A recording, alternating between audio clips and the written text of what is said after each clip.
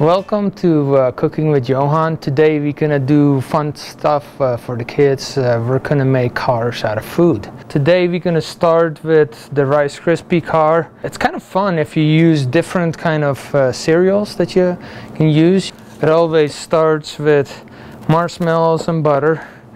I have 4 cups of marshmallows, 3 tablespoons of butter, and I'm gonna microwave that for 3 minutes.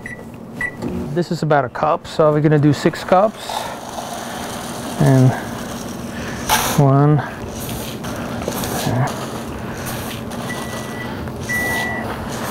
Kind of cool how they look. They're all nice and puffy. And stir that up. So until everything is nice and smooth, just try to incorporate all the butter. And now, and about this time, you know, it's cold enough. You can kind of, okay, when you got most everything incorporated, you're gonna start to shape the car. Just push down on the hood a little bit. Shape a really cool car. And it depends also what kind of car you want to make. For me, I wanted a little bit of a race car. You know, you use your hands wherever you can. And if it gets hard before you are done, you always can shave it off with a knife a little bit. And no 2 cars look alike anyway, when you make them out of Rice Crispie. Now, usually when your Rice Crispie treat is hot, it's still bendable. So I always speed the process up a little bit in the refrigerator. It is best just to make the wheel wells for the car early. What I do is put it on its side, and normally you can do this with the cookie cutter. I'm using today a butter curler, and I'm just gonna go where the car should go and kind of push in, and do that the same thing in the back.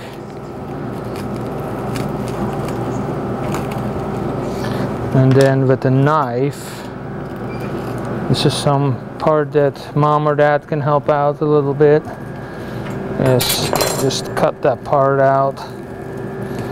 And if things fall out of place, it's okay. You can push it back in. Okay. And do the same thing over there.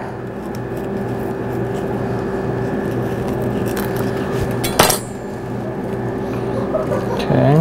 Do the same thing on the other side.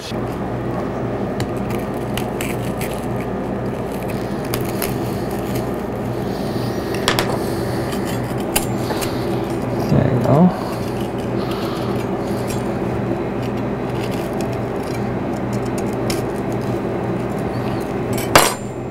Cool. That's awesome. So we get the wheel wells made. Now, the thing is kind of fun, you know, get the wheels. I usually put a little frosting on the top, and what I do is stick them into the wheel well and just give them a little pressure, and I'll go to the next one. Now I think it's time for our windows and some racing stripes. I like to make my racing stripes out of these sour candies. And kids, use the candy that you really like, because you're the ones going to be eating it. So pick your favorites and what looks cool. Okay, I just kept the red was still attached, so it will look cool when you put it on the car.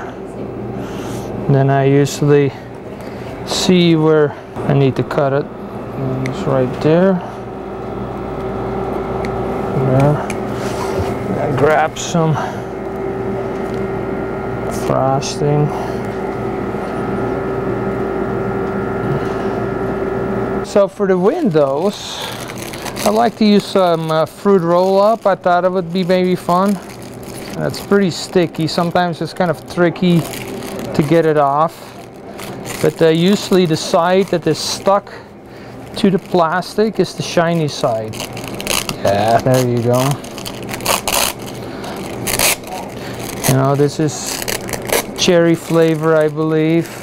On the example I did grape, grape is maybe a little nicer because it shows more like a tinted window or something. I start just by cutting a strip, and sometimes we just measure, it's about a finger wide. You know, it doesn't have to be way precise. And if you want to just kind of trim it, just lay it on there, and then with some scissors, some kitchen scissors, you know, and just start cutting away. So dry fit it, that's pretty cool.